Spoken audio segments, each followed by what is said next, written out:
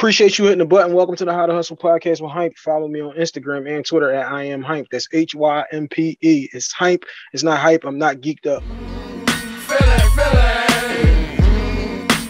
where I am from. Feeling where I am from. Appreciate you hitting the button. Welcome to the How to Hustle podcast with HYMPE. This is episode 123. You follow me on Instagram and Twitter at I am HYMPE. It's HYMPE. It's HYMPE. It's not hype. I'm not geeked up. Special guest in the building, reoccurring guest in the building. Reintroduce yourself to the audience. Yo, this is the real truth.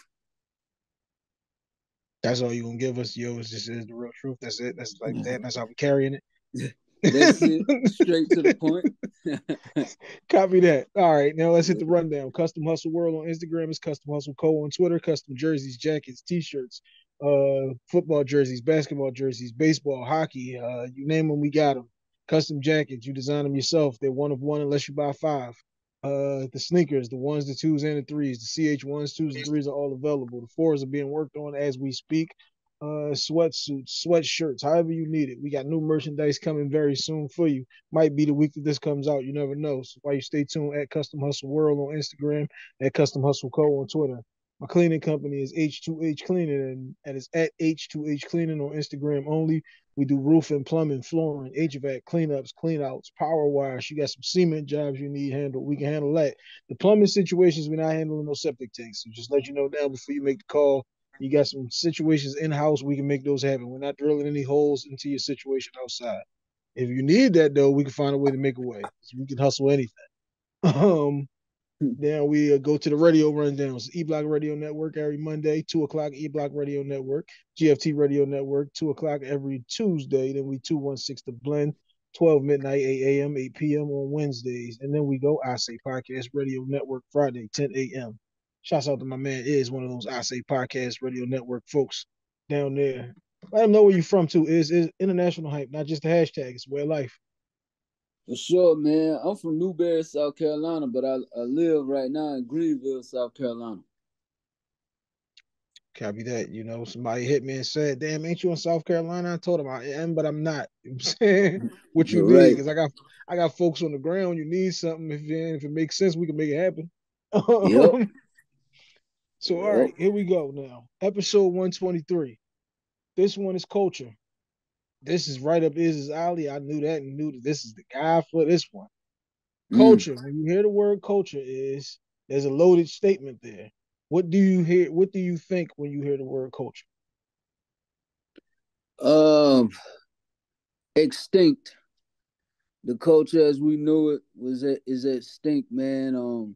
I don't think it's really a culture right now. I think it's just a whole bunch of people saying that what the culture is, who really should not have a voice to dictate what the culture is. I don't even know who gave them the voice in the first place, but yeah, man, I don't even see a culture right now, to be honest.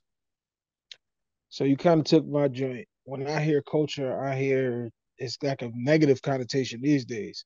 Yeah. It used to be something that you would be proud of. It used to be something that made you smile type joint.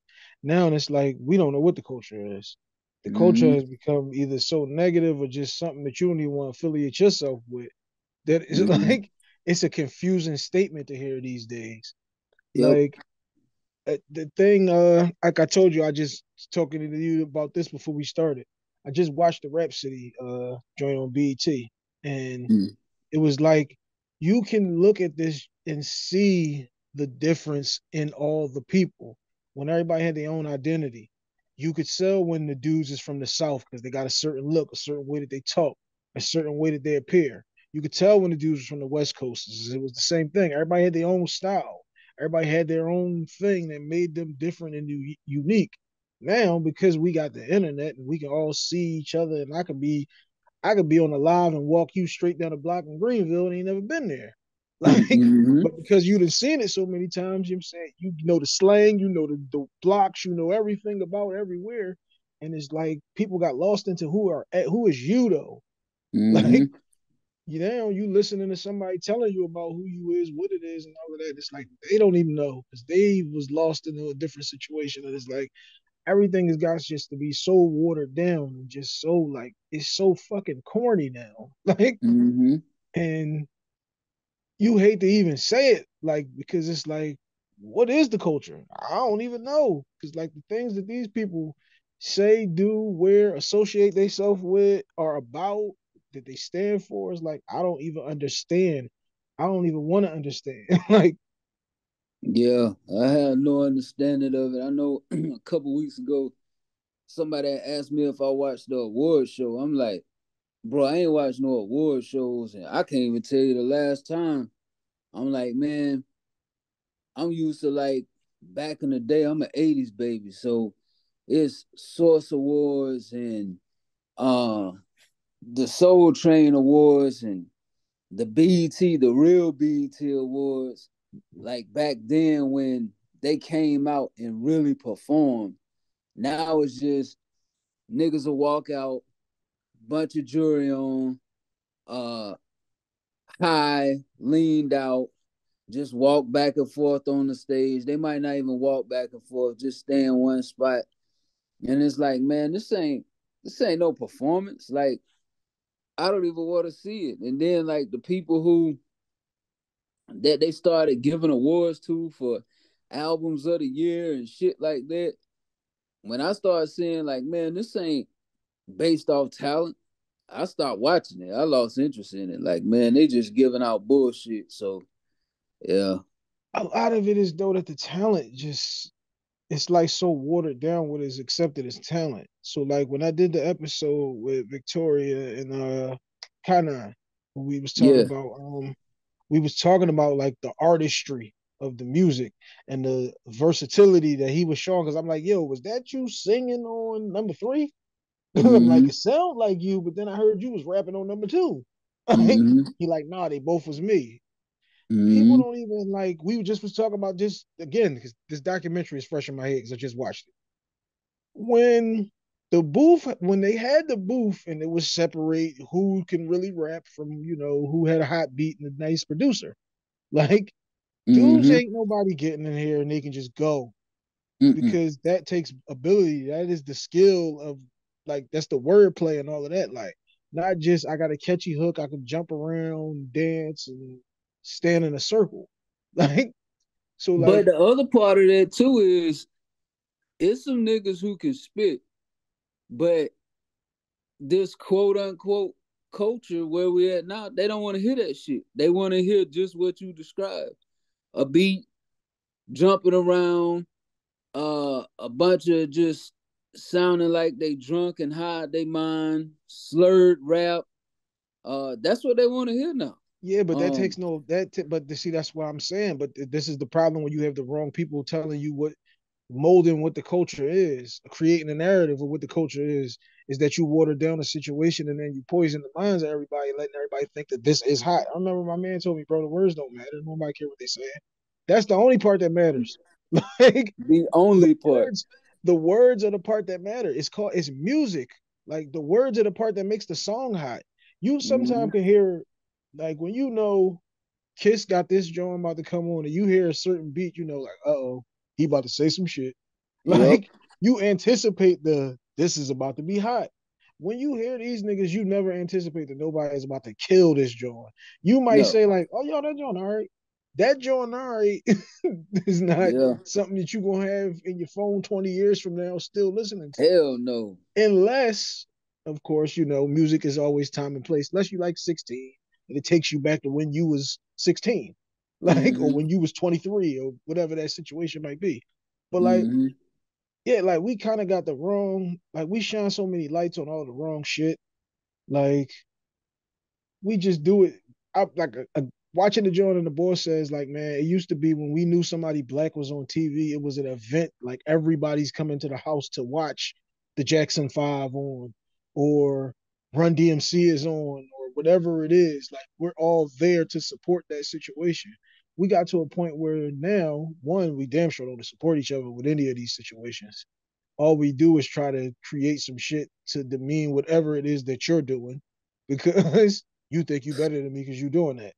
Like, And I Man. don't understand that type of mentality. I don't want to understand that type of mentality. And I remember this was a conversation me and you had years ago.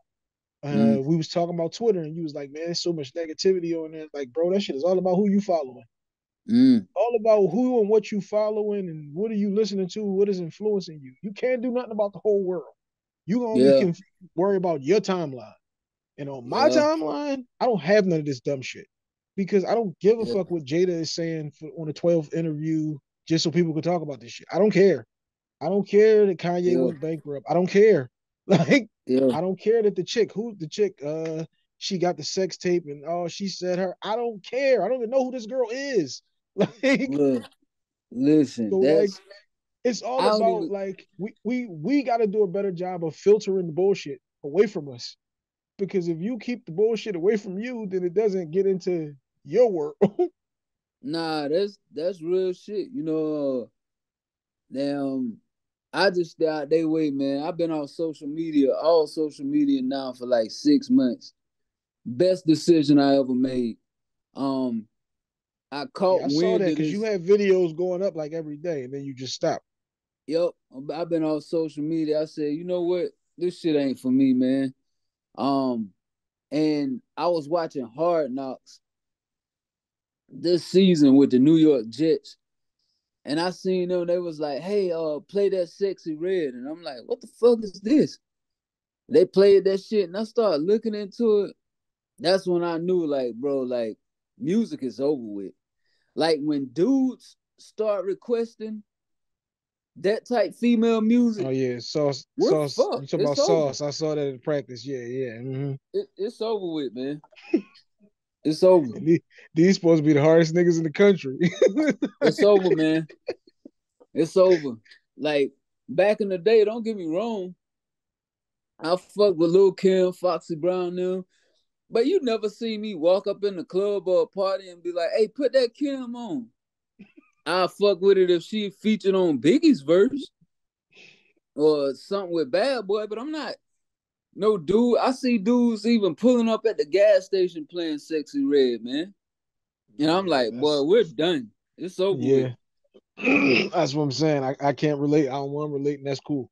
If that's Yeah. what you're doing, if you're listening to this and that's what you're doing, we appreciate you hitting the button. We only accept 5 stars, but that's not the move. Um, like Yeah. yeah, like damn, that's a rough one. I could just imagine like, because I remember all I'm seeing when you say Lil Kim is the hardcore cover, and it's Yeah. like, Yep. Yep. eh, that's a rough joint. All right, so now, uh, again with the social media thing. Me and you, we met straight off social media. Y'all was doing the lives, I was jumping in on them joints. Like I said, the social media is all about how you filter it. I can follow Mm-hmm. you and mute your dumb ass if I think that you got some BS content coming on. Because like I Yeah. said, you was coming every day. You had clips every day of the show that you had, the traction going and all of that. Don't let the BS of somebody else affect what you trying to do. You got something you trying to get out there, the message that you want to deliver. Don't let the BS of the culture fuck you up in that situation because you delivering a message that niggas need to hear. Shit, man. It's like this, man.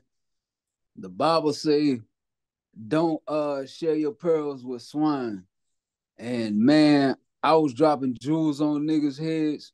But when I'm seeing like the most stuff people want to share, talk about that's getting attraction that people are tuning into is bullshit. And I'm like, man, I don't want to be a part of any of this. And again, like social media, man, it was taking up so much of my time. And then people emailing me and DMing me talking about I don't agree with what you're saying. And like it became an issue for you to have an opinion. Like everybody else could say what they want to say, but if I say something, then it's like, oh hell no. Like, so I'm like, man, let me get off here. My old lady, she's still on there, but nah, man, I cut it loose. I never come back to social media. Fuck social media. Yeah. See, all right, see, this is the good. See, I mean, like everything, it's the gift and the curse. Me and Yeah. you don't cultivate this relationship that we got because we got each Yeah. other phone numbers. You know what I'm Yeah. saying? So I never understand. I got your phone number. Why we DMing? But different different situations with different folks. Right. Um, we don't cultivate the relationship that we got from states across for years. If you Yeah. won't find, it's too many people. The one thing about it is being able to connect with different people from everywhere that think just like you, or that Right. move just like you, or who, even if we don't agree, we can agree to disagree as long as we do it with respect. And Mm-hmm. people can say like, "Oh, I don't like." Somebody told me like, "No, I don't like the threes, the third version of the Sneaks." Like, no, I don't like. I hate them panda type Jones. That's cool. That's your opinion. I'm not offended. Like, Mm-hmm. I've turned episodes into somebody disagreeing with something that I said. All right, you hit me and say I don't like that. Don't even tell me all about that right now. This is an episode. We're gonna Yeah. turn this into some content. We're gonna turn this into a situation. And again, if we both come with respect to the situation, like I don't have, we not gonna agree on everything because we Right. not the same person, which is perfectly fine. As long as we show respect to each other, then everything should be good as far as that go. All I'm saying is, like I said, I know you was doing them joints. I know, me and you became cool because of you doing a show. I'm all the Mm-hmm. way the hell up here. I'd have never knew about the show if not for social media, if not for me just going, man, these niggas is cool. Like, oh, these Mm-hmm. niggas is funny. Oh, damn, Yeah. that's crazy. Or that happened up here. Or like, you know what I'm saying? Like, don't let don't let the outside BS deter you. Like I said, if you got a message that you feel like I need to deliver or I need to do, it's always gonna be some negativity. It's always gonna be some BS, whether it's on social media or not. This is a nigga at the gas station that you come to every day who don't like you. Nigga Yeah. see you rolling up and he go, this nut ass nigga, here he come. It's gonna always be that. So, you know what I'm saying? Don't let that shit break the message that you want to deliver to the world. Cause I know even with the artistry, with the music and shit, you still got a message that you want to deliver. Like I Yeah. know Nah, I that. don't even fuck with the music no more. Hell Oh no, no. we getting into the music too. Yeah, just to let you know, we got a couple of tracks that we're going to tap into, and you're going to break those down in case you were uninformed before the Yeah. interview. So now, since he went there, we going there right now. Let me see what I got on my list right here. I need to know about this track right here. For y'all who don't know, is also does music, even though he just said some bullshit that we're not listening to. You know what I'm saying? He got a call from the hood and said it was fucked up. Still my joint. Yeah. Overdose. Talk to me about overdose. Uh, shit, man. It was that song was damn probably 6, 7 years old, and I just put it out probably last year because um people kept telling me, man, you gotta drop this, you gotta drop this. But I wanted to do the visual, and I knew the visual might trigger people in a certain way, but it's just what it was about, man. Like, I fought addiction for a while. I was addicted to pills. Um, I almost lost everything I worked hard for behind it. And I got around good people. I was able to get off of it. But then when you look and you see like things going on around in the world, sometimes you get in that dark space and you can't figure out like how you want to get out of it. And anybody who done dealt with addiction, like when you're in the middle of that storm, you get so deep into it, you know what it's doing to your body, you know what it's doing to your mind, but you might consciously say, hey, I'm about to take these, but please don't let me overdose. Please don't let me die. When you could just not take it and you won't even have to worry about that. You know what I'm saying? But that addiction on your ass so hard, you just willing to roll the dice like, hey, I'm gonna take it, but please don't let me overdose. Let me make it through. So my man sent me the beat and we put that shit down, and like I said, I sat on it for years. Like never put the shit out. And we saw it in the vault, like shit, man, let's put this out. Let's do a visual. My girl, she wrote the treatment for the video. Shout out my man Merv. Gym Complex, he shot the video. So yeah, man, that's overdose. Um, I got so much that I want to say, but I don't want to do this on this episode because this is a different episode that we're doing. Spoiler Right. alert! I just told you that. Um, something. Damn, I'm not going here. because like I said, this is a whole nother episode that we gonna do. Mm, And I'm give you the setup for that once we get done this one. But okay. I wanted to throw that out there though, because I fucked with the like you said, once you've seen the visual and all of that, um, it makes it come to life and all of that. That was a good joint. I fucked with that one. And like I Appreciate always it. told you, the first music you ever sent me, 2000 and I say like 18, was that Mm, joint. I got a call from the hood say it's fucked up. That was the yeah, first track on that joint. And yeah. like, yo, I banged that shit all the time. That was my shit. Appreciate it. One more now, guys. I say that to you every time I talk to you though. Like I told you that was my shit. Mm, Um, this one now. I told Victoria about this when we talked the last time. Pop. mm. Yeah. Um, man, Pop was like it's about my dad. I lost my dad at 16. He got killed in a car wreck. And me and my dad, man, we I love my dad. I know he loved me.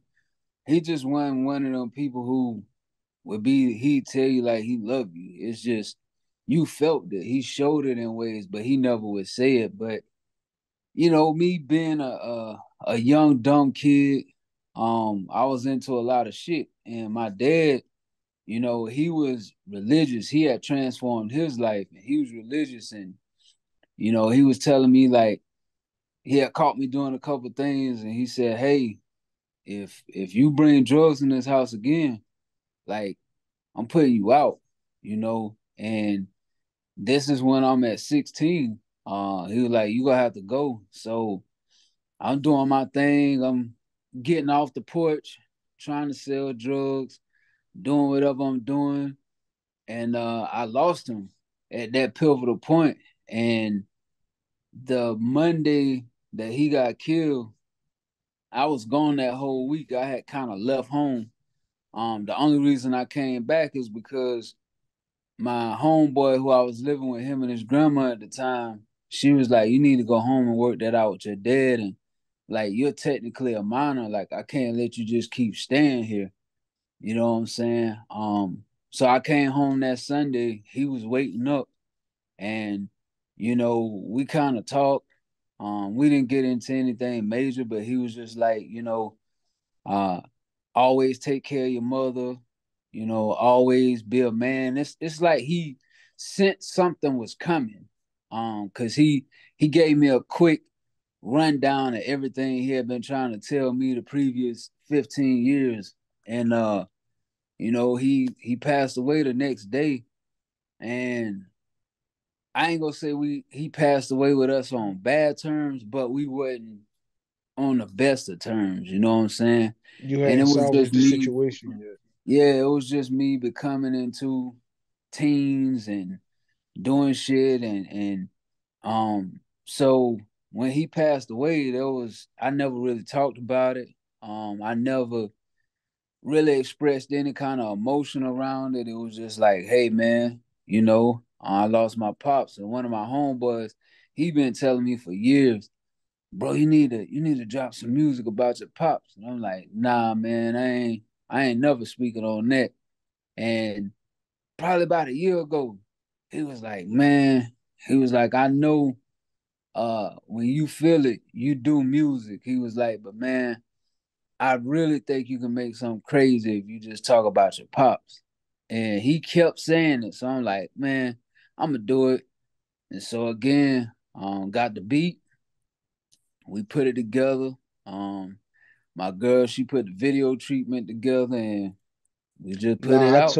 I told her salute to her for the video, Yeah. cause she broke all of that down for me. So I told Mm-hmm. her like, nah, the fact that you put that much time, energy, and effort into it, and that wasn't even her project. Oh Uh, yeah. but I know like we had a whole thing about we let her go about you.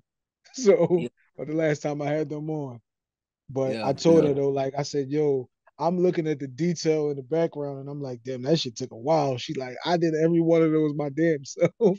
Yep. Hell yeah. Like I think it took her 3, 4 days. She did, yeah, that's what she said, yeah. Yep. Yep. Again, I lost my dad when I was 22, so Mm. them type joints, and shit. I look at 22 like, damn, I ain't really get that much time with him. Used to 16, so Yeah. I know how them situations hit. Yeah. But yeah, I was another joint. Like them's my type joints, like the pain music type joints. Because again, you Mhm. have to tell a story, you have to craft it, you have to make the person feel the song. Once you get the Mhm. visuals, then it makes you feel like the time, place, and like, put you in the space. But that Mhm. takes talent, ability, and it's the artistry there that Mhm. everybody can't do. You're not Yeah, just man. talking over a beat. Like, Yeah. Yeah. so again, salute to you. Like I said, I had a couple in the chamber that I needed the backstory on those. Mhm. Um, so now before we wrap up episode 123, you got anything that you want to throw out there? Because I don't want to hear this. I'm not doing no music shit that you just told me. That's not flying. So like, Man, with me, man, like I just been working on, man, my spirituality, bro, to keep it all the way real. Just taking care of my family. And like I say, working hard, trying to stay out the way. I'm trying to start a company. In a year or two, I want to have a trucking school. Like I want to have a school where people can come and get their CDL license, and so that's really what I'm working on, trying to put that in motion right now. But man, it ain't really too much. People been hitting me like, bro, when you go get back to potting? I just don't have the love for it no more. Like it ain't something I want to do. I'm looking at what I can do to leave a legacy for my family, and I think I got so much content, so much music that's out, shit still in the vault. They always go have a piece of me and always have those stories and music and memoirs and all of that. I don't need to focus on that type content no more because number one, it wasn't bringing me no money, like not no real money. And in this day and age, that's what you need to be looking at. How can I build something that's gonna leave some real money for my family? And that's what I'm focusing on right now. But I just encourage everybody, man. Hey man, get your stuff in order. Um, Find some kind of spiritual connection with a higher power, man. If you paying attention to anything that's going on in the world, if you ain't been oblivious, if you watching what's happening, you know this world can't be like this forever. Not too much longer. God is gonna punish the world, like America in general, because of all this bullshit that's happening, that people are doing, saying. Like it's a debauched time that we live in. So it's time for, really to look at any past traumas, any past relationships that are strained, fix them, address the traumas, go to therapy, do whatever you got to do. Find you some peace, man, and a spiritual connection with the higher power. And knowledge yourself, because you gonna need it. If you don't have it here soon, hey, this shit go down, tear you up mentally. So now it's time to really just get your mental in order, like strengthen your mental, and everything else will fall into place. But work to fix that, man. copy that. You threw a lot at us right there to end the show. I fucks with you, bro. Appreciate you for Uh, coming on. It's episode 123. We are out. I am hype. That's HYMPE. It's hype. It's not hype. I'm not geeked up. Feel it, feel it.